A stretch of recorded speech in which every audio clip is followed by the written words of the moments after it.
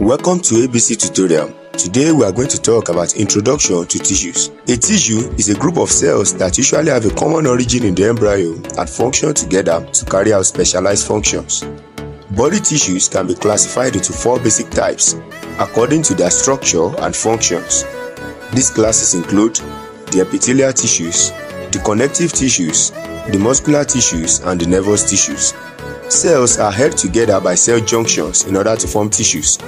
Most epithelial cells, some muscle cells and nerve cells are tightly joined together into functional units. This point of contact between the plasma membranes of tissue cells are referred to as cell junctions. There are 5 important types of cell junctions, which are the tight junctions, also called the zonal occludens, the adherens junctions, also called the zonal adherens, the desmosomes, also called macula adherens, the hemidesmosomes, and the gap junctions.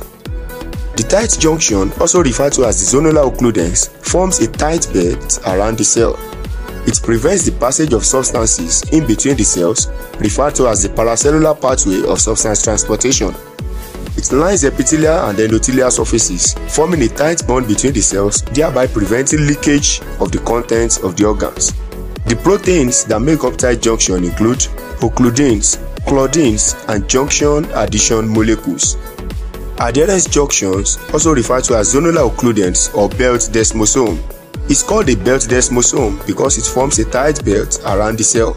Generally, whenever a cellular junction forms a belt around the cell, it is known as a zonal junction, such as zonal adherens and zonal occludens.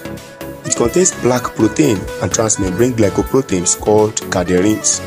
It joins the cell together by a very strong bond, thereby resisting separation of epithelial cells when acted upon by various forces, such as the contractile activities that happens when food moves through the intestines. Desmosomes, also called the macula adherens, also contains plaque proteins and transmembrane glycoproteins called adherens, which attach to intermediate filament keratins inside the cell. However, unlike zonal adherens, desmosomes do not form a tight belt around the cells. Hence, they are referred to as macula adherens. Macula junctions do not form belts around the cells. Desmosomes also prevent cells from separating when acted upon by a force. Desmosomes that are present in the epidermis of the skin prevent them from separating under tension. Hemidesmosomes also resemble desmosomes. However, they do not link adjacent cells together, but rather they link a cell to the underlying connective tissue, referred to as the basement membrane. Its name arises from the fact that they look like half of a desmosome. Transmembrane proteins in hemidesmosomes are integrins rather than adherens, and they attach to intermediate filament keratins in the cell and laminins in the basement membranes.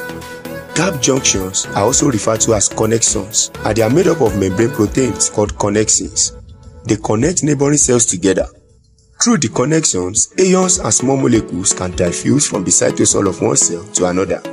Gap junction allows the cell in a tissue to communicate with one another. They are necessary for future development, for transmission of nerve impulses, and for cardiac muscle contractions synchronicity.